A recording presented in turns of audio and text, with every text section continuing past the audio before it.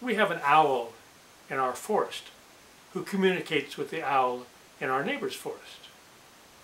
And it fascinates me when I go out at night and hear the two of them communicate. Such a strange, monotone voice. One of my favorite poets, Richard Wilbur, has written a poem about the beautifully marked barred owl. So here's Richard Wilbur's A Barred Owl. The warping night air, having brought the boom of an owl's voice into her darkened room, we tell the wakened child that all she heard was an odd question from a forest bird, asking of us, if rightly listened to, who cooks for you?